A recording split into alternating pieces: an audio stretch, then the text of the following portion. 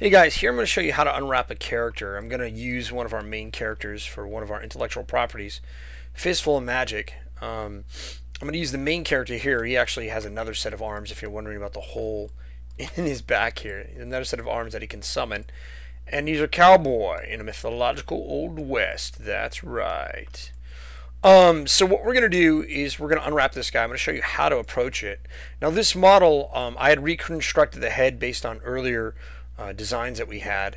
And another artist, giving him some props, Daniel Jane, had helped with the reconstruction of his body, his hands, the coat, and some of the other features on him, as well as start the rig on this guy. So we need to go back a little bit though and do some editing on this guy and get him all set up. He's all part of a series pitch we'll be trying to promote here with the next few months, if I don't die trying to make it. So what we're going to do here is I'm going to show you how to approach unwrapping a character. Now he already has some assets that are unwrapped. I've had to redo them a couple times because they weren't quite unwrapped as efficiently as I like. And in this case, because he has a jacket on, I make the head, notice the head is quite bigger than the rest of the pieces of the body. You'll also notice that I isolated and did not include the ears. I made them separate. And over here I cut them out, and I cut the eyes out and the interior of the mouth. And you have to do that when it comes to unwrapping. But let me show you the theory behind it, one of the better ways to approach unwrapping. So let's go to faces mode for a second here. I'm going to go to his side view. Actually, before I do that, let me move him a little bit out of the way so we don't mess up our selection as we get things going here. Move him back a little bit. There we go. I'm going to hit the F key, fit him into view, and I'm going to go to faces. So what we'll start off with, I'm going to show you how to approach the head when it comes to rigging the head, because it can be tricky for some people, or not rigging, excuse me, texturing, unwrapping. Have to focus. New topic. So I've been on rigging for so long, I don't want to confuse you guys. So what we're going to do is we're going to unwrap this head. So let me show you how to do that the best and the most efficient way. So let's just grab generically some faces so I can get my camera zoomed in, hitting the F key. So you'll notice he has ears, ocular cavity, and inside of a mouth. So whenever you're grabbing a head for a character, you want to make sure that you leave those areas out when it comes to beginning to unwrap. And one of the faster ways to do that is we can go in here and use the paint selection tool set on faces. And we go in here and get the B key to lower my brush size a bit. And again, that's found right here, right underneath your marquee selection. They stole that from 3D Studio Max, if you didn't know. So we're going to grab this here, and I'm going to start painting and isolating what I want unwrapped. And in this case, I can get a little bit of the neck if I want to. I'm not going to get the ears. You want to make sure you don't do that as you're using your selection tool. Unfortunately, this selection tool, when you double click on this guy, let's look at our stroke here. We should be able to, in this case, he's symmetrical. We should be able to do reflection pretty well. Unfortunately, if your character is not symmetrical, and I think he may not be, it may not be bang on perfect, but it gives you a definite head start when selecting your face. Look at that, pretty cool, huh? So we're selecting our areas on this guy. I can go around. Now I don't have to work twice as hard. Sometimes you can just use the lasso tool and just deselect what you don't want.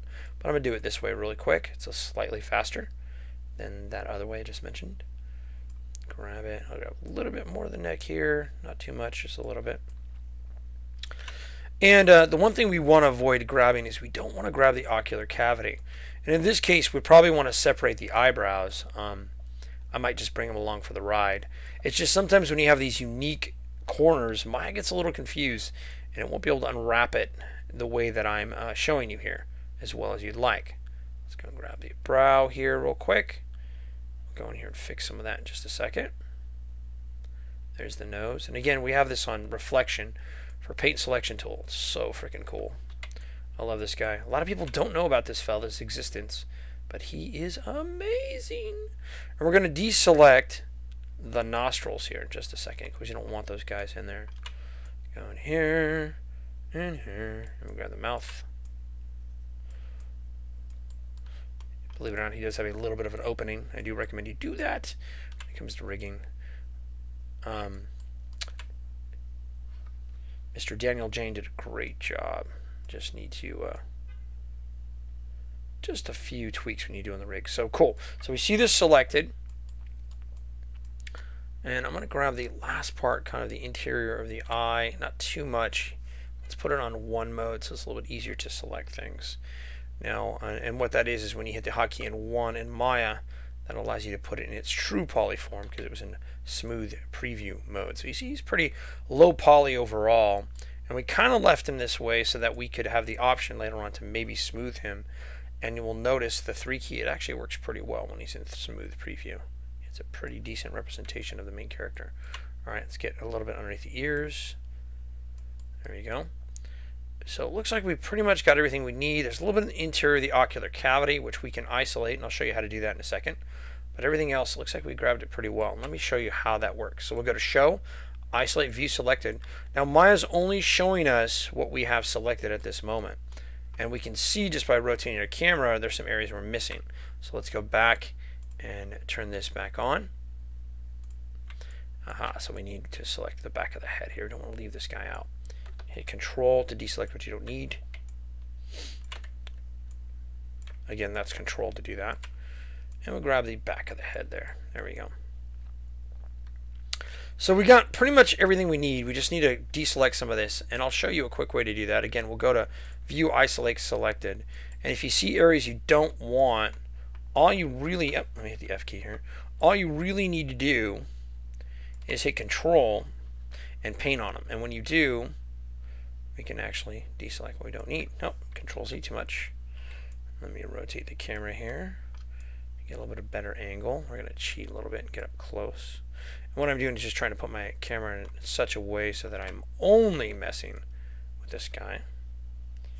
And in this case, we can actually turn off our reflection because it may mess things up.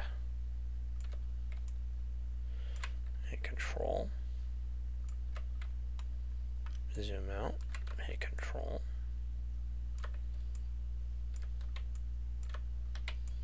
Alright, let's go and rotate the camera. Don't want this guy.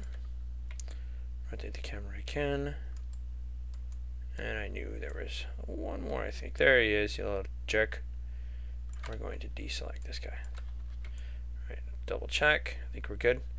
Sometimes Maya will actually make that disappear, but in this case it's kind of sticking around, which is fine, as long as we deselect what we don't need. Got a little bit of the interior of the lips we don't want, so we'll take care of that in just a second.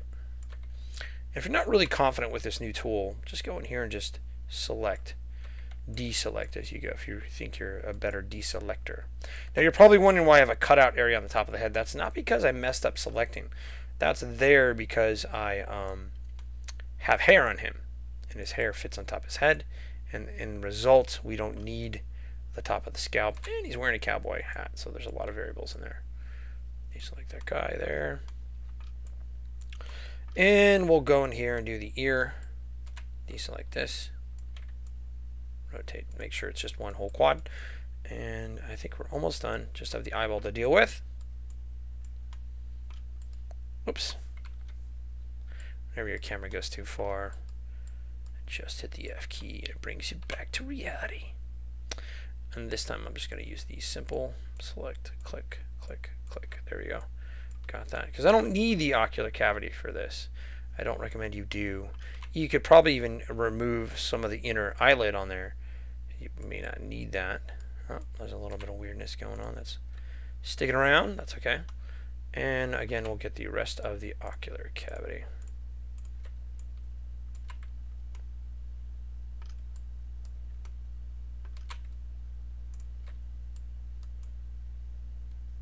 There we go. So we got this all deselected. We got it isolated to our object. We're now going to go to Show, View Selected. There's our dude, Man of the Hour. Luckily, I did not select any of the eyebrows, which was pretty cool. So what you would do at this point, when you have this all set up, like a glitch by Maya. Maya decided to jack up all the geo in there and mess that up. That's fine, whatever. That's having more to do with the rig and removing it after the fact. No big deal. Looks like he's a superhero with spikes. That's fine. So we're going to grab the head here. We're going to go to our polygons. And we're going to go to Create Polygons. We're going to go in here, and there's several ways we could do this. We could use a planar map from the front view and then cut the UVs in the back and unfold it. But we're going to do something a little bit different. This is an old school way of doing things, and it actually works pretty well. Your head, if you look at it, is shaped not like a complete circle. None of our heads are. They're more like a cylindrical object. So what we're going to do is go to Create UVs, and we're going to go to Cylindrical Mapping, and I'm going to hit Project, and we'll see that we have a cylindrical breakdown of our head. And again, the key here is to make sure that you unwrap or actually deselect the interior of the eye and the ears, because I'm going to maybe do a little bit of unfolding to complement what we have. Let's go to UV Texture Editor, and you'll see it does a pretty darn good job of that head unwrap. Look at that, pretty bang on. And we'll turn on our Toggle Shaded UV Display on. Let's go and move them off to the side here for a second. And the only area where it's getting a little weird is like on around the chin, and we'll fix that in just a second here. So with that, I'm going to go to my interactive display, which shows up when you create your UVs. And I'm going to grab the red square and stretch it in a little bit. So what this does is tries to encompass the rest of the head. Now you can stretch that back out by opening that up if you want to. And that actually can help sometimes depending on the shape of your model. So now with them all set up here, I'm going to go to UVs, select just a few, and every once in a while Maya will give you trouble with this. I'm going to go to select shell, and another way to do that is say Control, right click, and to shell. So with that selected, I'm going to go to my unfold tool and unfold this guy, and look at that, does a pretty good job. I'm unfolding it so we get a nice organic palette, or excuse me, pelt, I should say, for our character. Now, when you do this, be careful. You can go too far, go too much, and it might get a little weird, and it may not look like your character anymore. So to test things out, the best thing to do, let me go back a few steps so we can see how the relationship is on this. We're going to add a checkerboard pattern to this guy. So I'm going to assign a new material. Just a simple Lambert is fine for this test. I'm going to go in here and grab, under Lambert 2, let's grab my checkerboard pattern. I gotta find out where he's at. I don't like using my as default because it kind of sucks, and here we talked about that before. There we go, source images. Let's go and hit open. Hit the 6 key to see what it looks like. So we can see in context what his face currently looks like. Now ignore the other parts. Those aren't unwrapped at this moment, and there are some little bit of errors happening. That's what happens. You go for 2012, 2013. I'm going to dim that texture in the background by clicking on Image Toggle Off. Always good to do that so you can see your UVs. In this case, though, we have them off to the side, so I don't have to worry about it too much. So I'm going to hit Control, right-click, to shell. Oh, got to make sure I select it. UVs, grab it. There we go. Control, right-click, to shell. Gets the whole thing. And now we can unwrap this, and you can see in context how this is unfolding. It's starting to look a little bit better with less distortion. And you do got to be careful. This is what I mean. Look at the chin. It'll start to get a little weird on you. Maya's trying to evaluate this guy overall best he can. You unfold a little bit more there. So we got a little bit of texture stretch at the chin, but you'll also notice the chin has a larger 3D space. So your UVs do need to match in some way the shape of your head. And pelt can be deceiving because it's not always as good as it tries to be. So I'm going to lower this a little bit more. There we go. So that actually looks a little bit better if we go back a few steps and we go to the original one, which actually is pretty nice. So it does a pretty good job by default. But I wanted to make you aware of the unwrap tool or the unfold tool, which allows you to do it. You can also do old school unfold, which is found here. What this does, it opens up your UVs and allows it to have a little more control. If we go to the properties here, there's an icon for it, but we're going to focus on the properties here because a lot of times you have to mess with these first. You can pin the UV border, and you can pin UVs overall. You can pin selected UVs or pin unselected UVs, which is nice. So I could go in here and grab the chin area, which gives us a little bit of trouble.